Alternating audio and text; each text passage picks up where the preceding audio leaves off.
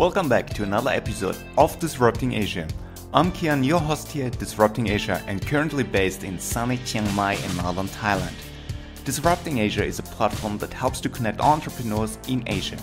Our aim is to build communities around the continent and to become the number one source for reliable news and information around Asia startups.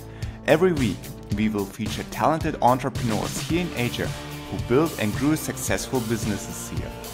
We will also talk about essential skills, tools, and systems that will make not only your business, but also you personally more successful. In this episode, we will talk about why you should stop asking to pick somebody's brain and what you can do instead. As an aspiring entrepreneur, you may want to reach out to those who are already established and run successful businesses, especially when it's within the same industry. We are always looking at them as experts, as people who made it, perhaps even as mentors. And now it's easier than ever to get hold of someone's contact details. Whether it's an entrepreneur, famous blogger, or somebody within your company you're admiring, a quick search will do and you're provided with the contact details. But now what?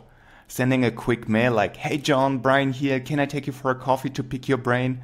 And the next thing you hope for is sitting at Starbucks and getting mentored? Well, no. Just think about how many times your potential mentor might have been asked this already, probably even just this week. How many other people, just like you, looking for meeting this particular person to pick his or her brain? What does the brain picky benefit from? Always be extremely prepared. I can't emphasize this enough. Do your homework and prepare yourself before reaching out to someone. Do note that those people, be it an investor, an entrepreneur, or CEO, will immediately put your mail in one of the following two categories: worth of my time, waste of my time. So how can you possibly stand out? Use the following tips. Number 1.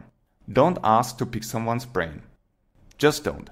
There are so many ways of approaching someone rather than asking, "Hey, can I pick your brain?" You can do way better than this. Plus, there are so many better phrases you can use. For example, "Hey, can I get your advice on?" Or, "I'd love to hear your perspective on XYZ. Please understand that entrepreneurs, executives, and CEOs are getting paid to only use their brain. They're not producing fidget spinners. Number 2, how to reach out.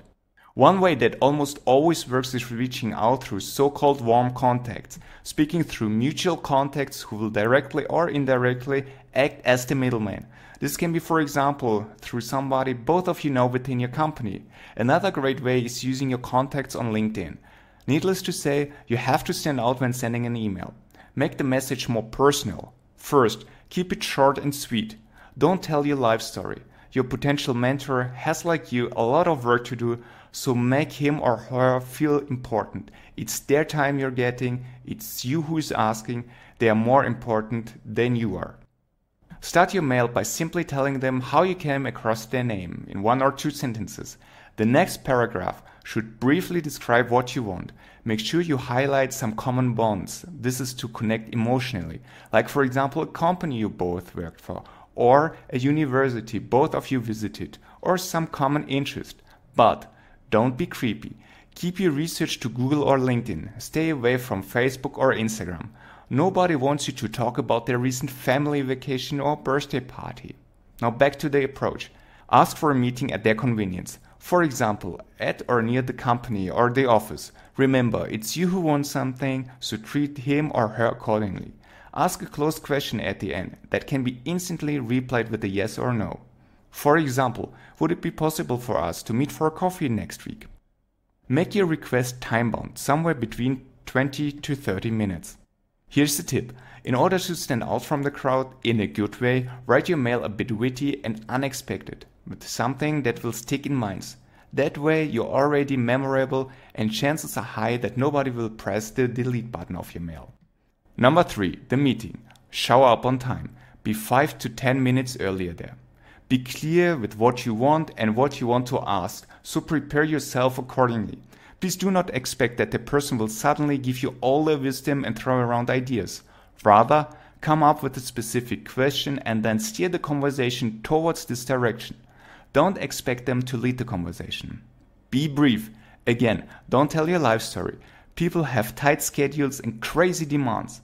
be polite, and thank them. In the end, thank them again for their time. Send them an email afterwards. And saying thanks for their time and insights. Add value and offer your help. Even if you're in the early stage of your career, you have probably a specific expertise in a certain field. In order to offer help with anything, make sure you listen closely to what they say, and then simply ask something like, "Hey, I'd love to help you on this fascinating project. Please let me know if I can add value in any way." Guys, if you haven't subscribed to the podcast already, go ahead and hit the subscribe button. We're on every major platform such as Stitcher, Anchor, and iTunes. Also, head over to www.disrupting.asia to stay in the loop as we publish epic content on a regular basis. www.disrupting.asia. Thank you very much for listening, and I see you on the next episode.